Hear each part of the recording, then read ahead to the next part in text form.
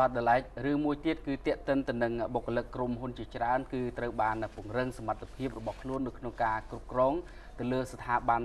ផ្សេងៗដើម្បីពង្រឹងការងាររបស់ខ្លួនបន្ថែមទៀតដែលនៅក្នុងនោះគឺកំណើនសកម្មភាពអាជីវកម្មនៅក្នុងប្រទេសកម្ពុជាដែលមានការកើនឡើងយ៉ាងឆាប់រហ័សកំពុងតែជំរុញឲ្យមានការប្រកួតប្រជែងយ៉ាងខ្លាំងជាងមុនទៅទៀតបាទហើយការប្រកួតប្រជែងផ្នែកអាជីវកម្មកាន់តែខ្លាំងជាងមុននេះគឺធ្វើឲ្យក្រុមហ៊ុនជាច្រើនគិតអំពីសមត្ថភាពផ្នែកគ្រប់គ្រងប្រកបដោយប្រសិទ្ធភាពខ្ពស់ក្រុមអ្នកជំនាញជាពិសេសនោះគឺសហគ្រិនថ្មីចំនួនក្រោយគឺបានបង្ហាញពីការចាប់អារម្មណ៍យ៉ាងខ្លាំងទៅលើប្រសិទ្ធភាពការងារនិងការគ្រប់គ្រងដូច្នេះគេសង្កេតឃើញថាការចូលរួមនៅក្នុងវគ្គបណ្ដុះបណ្ដាលនៅក្នុងចំណោមបុគ្គលិកក្រុមហ៊ុនក៏បានចាប់ផ្ដើមបង្ហាញពីចរន្តការឡើងកាន់តែច្រើនជាងមុនដែររហូតធ្វើឲ្យមានការបណ្ដុះបណ្ដាលជាច្រើនត្រូវបានបង្កើតឡើងដើម្បីឆ្លើយតបទៅនឹងការងារជាក់ស្ដែងនៅក្នុងនោះលោកដិនវិរៈដែលជាស្ថាបនិកនិងជានាយកគ្រប់គ្រងវិទ្យាស្ថាន V Capital បានលើកឡើងថាវាមានសារៈសំខាន់ខ្លាំងណាស់សម្រាប់ក្រុមហ៊ុនអាជីវកម្មនៅកម្ពុជាត្រូវគិតពីសមត្ថភាពរបស់បុគ្គលិកជាពិសេសប្រសិទ្ធភាពនៃការគ្រប់គ្រងបើតាមលោកដិនវិរៈបុគ្គលិកដែលទើបត្រូវបានដំឡើងតំណែងចាប់បាច់ត្រូវតែមានសមត្ថភាពខ្ពស់ផ្នែកគ្រប់គ្រងដោយតម្រូវឲ្យពួកគេត្រូវយល់ដឹងពីយុទ្ធសាស្ត្រនៃការគ្រប់គ្រងបាទជាបន្តសូមតាមដាននឹងការលើកឡើងរបស់លោកដិនវិរៈនិងសិក្ខាកាមដែលបានចូលរួមបាទវគ្គសិក្សាស្ដីពីជំនាញសេវាគ្រប់គ្រងនេះគឺជាជំនាញចាំបាច់សម្រាប់អ្នកគ្រប់គ្រងដែលគាត់ទើបតែឡើងតំណែងមកឬក៏គាត់គ្រប់គ្រងយូរហើយដើម្បីសម្រួចតំណែងរបស់គាត់សម្រួចជំនាញរបស់គាត់ដើម្បីគាត់ទៅគ្រប់គ្រងក្រុមការងាររបស់គាត់ឬក៏បុគ្គលិករបស់គាត់កាន់តែមានប្រសិទ្ធភាពជាងមុនឬប្រកបដោយការជឿទុកចិត្តលើខ្លួនឯងជាងមុនបាទ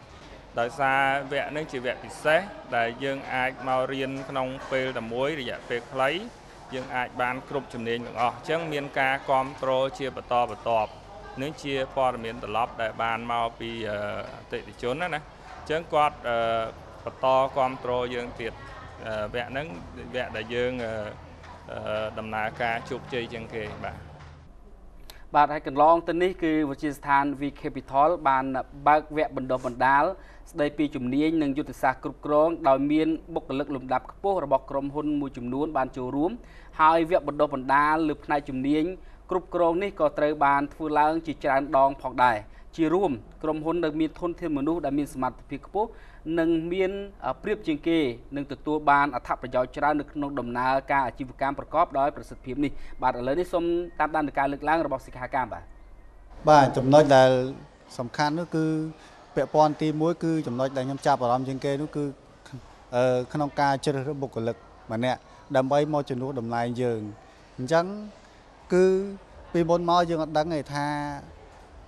រើសបុគ្គលិកម្នាក់ដើម្បីមកជំនួសតំណែងយើងដែលជាប្រធានងាកងារនទាននេះតើត្រូវធ្វើមិនខ្លះអញ្ចឹងយើងអត់ដឹងទេអញ្ចឹងនៅពេលដែលយើងបានរៀនវគ្គនេះហើយគឺធ្វើយើងបានដឹងថាតើបុគ្គលិកដែលមកជំនួសតំណែងយើងបានជាប្រធានងាកងារនទាននេះតើវាមានលក្ខណៈសម្បត្តិអ្វីខ្លះវគ្គសិក្សាថ្មីដែលមានវគ្គ Supervisory Service Skills នេះជាជំនាញមួយដែលថ្មីសម្រាប់ខ្ញុំបាទហើយជាជំនាញមួយដែលខ្ញុំបាទមិនដែលឆ្លងកាត់ពីមុនមកនោះទេហើយក៏បន្ទាប់ពីបានសិក្សានៅវគ្គនេះហើយវគ្គខ្ញុំគិតថាខ្ញុំមានជំនាញในការគ្រប់គ្រងជំនាញในការភាពជាអ្នកដឹកនាំខ្ពស់បាទហើយនៅក្នុងប្រទេសកម្ពុជាប្រហែលជា 97% នៃក្រុមហ៊ុនឯកជនជាសហគ្រាសខ្នាតតូចនិងមធ្យម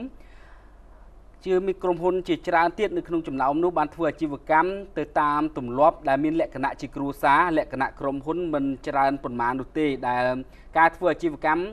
អនុវត្តទៅតាមប្រព័ន្ធច្បាស់លាស់និងមានស្តង់ដារសមស្របអ្នកជំនាញបានលើកឡើងថានៅក្នុងប្រទេសកម្ពុជានេះភាគច្រើននៃសហគ្រាសខ្នាតតូចនិងមធ្យមនៅកម្ពុជាកំពុងតែជួបឧបសគ្គនៅក្នុងការគ្រប់គ្រងមិនថាផ្នែកធនធានមនុស្សក៏ដូចជាផ្នែកជំរុញការលក់ជាដើមដែលកត្តាទាំងនេះបានធ្វើឲ្យប៉ះពាល់ទៅដល់និរន្តរភាពប្រាក់ចំណូលរបស់ក្រុមហ៊ុន